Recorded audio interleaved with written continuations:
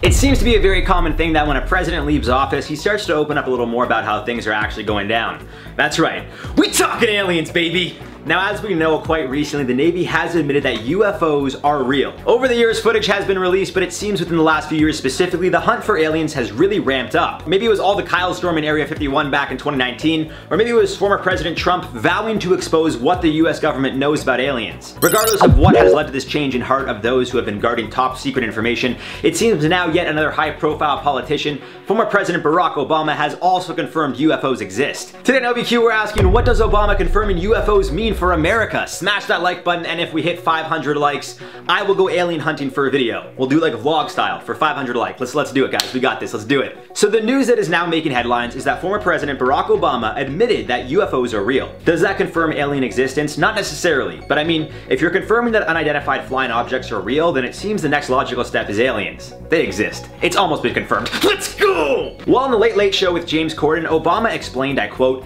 "The truth is that when I came into office, I was like, alright, is there the lab somewhere where we're keeping the alien specimens and spaceship?" And you know, they did a little bit of research and the answer was no. However, prior to that, he did say, I quote, "Well, when it comes to aliens, there's some things I just can't tell you on air." So the man can't talk about aliens, but he can talk about UFOs, eh?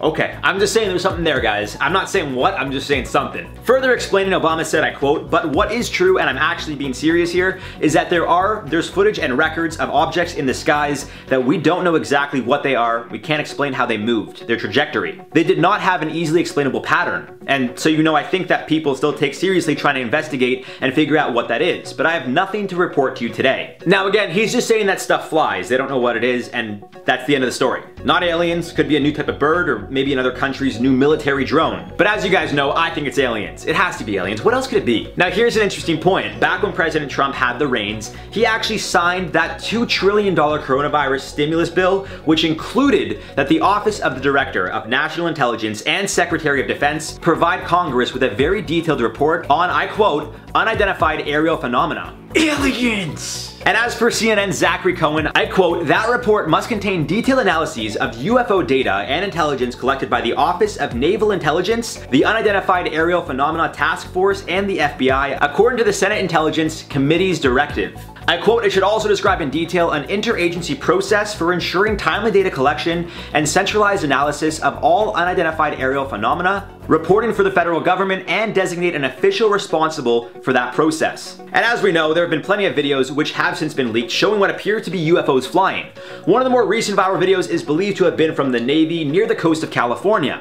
It is believed to have been taken back in July of 2019, but has become a hot topic of discussion for quite some time now. Jeremy Corbell, who is a well-known alien and UFO enthusiast, shared the footage in which you could actually hear military personnel saying it splashed when the UFO dives into the water. Now, a month prior, Corbell shared footage of a triangular-looking UFO flying in the night sky. It seems the time is finally coming, where not only the public, but even the government is getting behind the idea of exposing the secrets.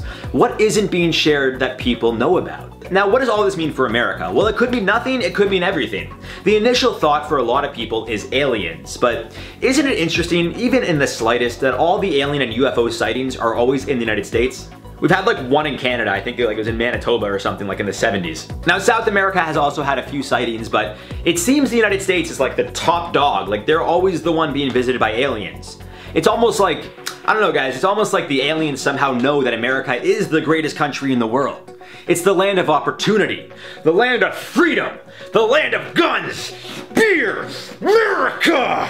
So I guess that's why they're always being caught, I don't know, checking out the California coast. They're like, yo, I wanna go to that country. Freedom, beers, guns, yes! But here's another crazy thought, guys. Maybe it actually is the work of another country. Maybe it's Russia, China, North Korea, who knows? Maybe it's Canada. I don't know. I know we're all very excited about aliens, but I'm simply proposing that we leave no stone unturned and look at all the possible options here. Of course, if this does in fact confirm alien existence, somehow that's incredible. It'd be the first legitimate sign of intelligent life outside of the human race. I mean, like, I think animals are intelligent, but I guess more so like a sentient being. I think it would also pique the interest of other countries, although there would also be some skepticism from countries who don't have the best relationship with the United States, which actually brings up another possibility that I feel people don't want to believe. Now let me clarify, I would love to say this is aliens. I think the idea is so cool, and don't necessarily think they'd want to take over, Maybe we could coexist, we could learn from each other, who knows? However, another possibility or angle, as I mentioned before, would be that this could be the work of a foreign military. Again, Obama confirmed unidentified flying objects. It's something that flies, that they couldn't determine what it was. And for us to think that the government is always keeping it 100% transparent with their citizens, well, you got a lot of learning to do. So it is possible that this is the work of another country who have managed to create a piece of technology that is capable of long-form flight and moving in ways that we didn't think was possible. It's possible this is the work of a country trying out some prototypes, and maybe the US government knows it, but they don't want to admit it. All I'm saying, guys, is this idea of aliens controlling the UFOs is very cool, and I want to believe it, but we also can't be disappointed if when the report comes out, things aren't what we had hoped for. I don't think it's a bird or something that was mistaken for something else that we already know, but going with this idea of another country testing out new technology, what I can tell you guys right now is the American government would not appreciate it and would certainly take action rather quickly. Whether that means putting sanctions on whoever was responsible or even threatening them with force of their own, if for example North Korea was responsible, well, we may find ourselves headed towards a bit of an escalation. Now hopefully it is aliens and the American government doesn't feel they need to prove to everyone why their army is so powerful. You guys get what I'm saying?